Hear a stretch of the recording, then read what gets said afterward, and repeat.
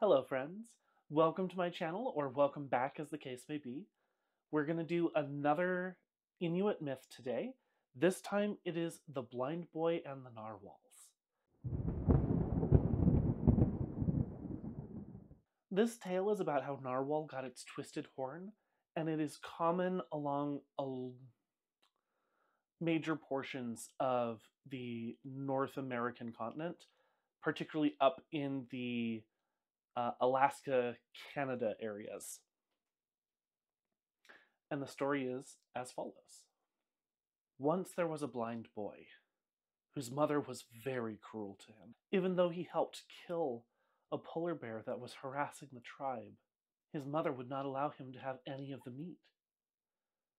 He could smell the succulent meat, but she refused to give him any. His younger sister, seeing this, hid some beneath her clothes to share with him later. As his mother's cruelty continued throughout the years, the boy resolved to kill his mother. Sometime later, when the boy was outside, he encountered an enormous loon. The loon grabbed him by the scruff of his shirt and flew him out over the waters. The loon then dove deep into the water and rose back up. It continued, dipping the boy into the water 3 more times until the boy's eyesight was restored. His vision was not only restored, however, it was so good that he could see long ways off, much further than the other members of the tribe. So far that from the place the loon deposited him on the shore, he could see his mother preparing to hunt narwhal. That evening when he returned home, his mother noticed he could see. She grew afraid, knowing how she had behaved poorly towards him, knowing that he was now capable of retribution.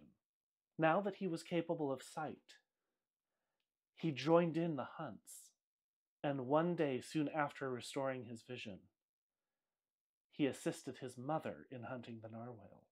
So as to not lose their harpoons, it was tradition among this tribe to tie a rope to the end of the spears, and then tie that rope around the waist. As his mother was still larger than him, she tied the javelin round her waist, but to give her son experience, had him throw it, fearing that a large narwhal might draw her into the ocean after it. She gave her son strict instructions to only strike the smallest of the whales.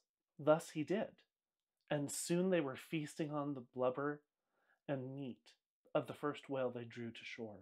The boy was patient, and he went out hunting with her more times, letting her grow confident that he would always follow her instructions. But eventually, he saw a narwhal that was sufficiently large, and he was confident that if he struck that whale with the javelin, it would drag his cruel mother out to sea. So he waited and aimed, and his javelin struck true. With a great shriek, his mother was drawn into the ocean after the whale. She yelled for her son to toss her a knife that she may free herself, but he refused, and the cruel woman was drowned. Then the woman became a narwhal herself. Her long braid floated forward to the front of her head, elongated and grew into a twisted horn.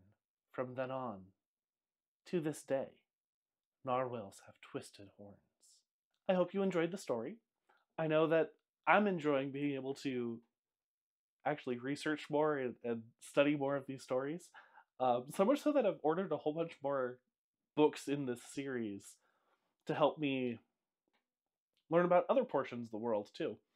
So if you've been enjoying these, leave a like, comment, and if you've really enjoyed them, go ahead and subscribe so that you can keep coming back.